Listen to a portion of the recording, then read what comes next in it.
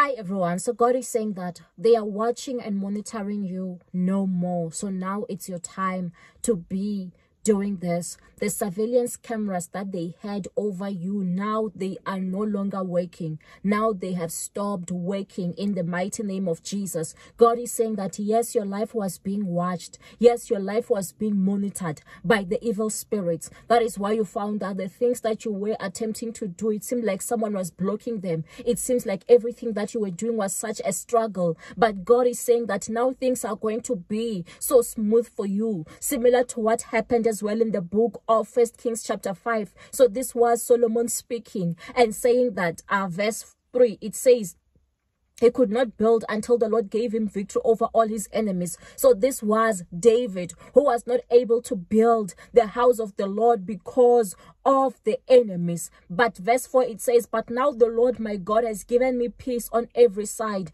I have no enemies. All is well. So I am planning to build a temple to honor the name of the Lord my God. So this was Solomon speaking, because now God had given him rest on every side. So God is saying that when he has given you rest, it's important to capitalize on this opportunity. While things are still quiet, do the things that you desire. Do the things that you've always dreamt of doing. Now it's the time to do it. God is saying that you are not going to be facing any opposition. Do those things. Follow your dreams. Do those things. God wants to make it happen in the mighty name of Jesus, because your enemies are no more. Your enemies are no more. They are not watching you this time around. So it's time to do all those things. If you wanted to go and knock on certain doors, this is your season. If you wanted to be writing, you wanted to be showcasing your talent, this is your season. God is going to give you so much success, because all is well in the mighty name of Jesus. Amen.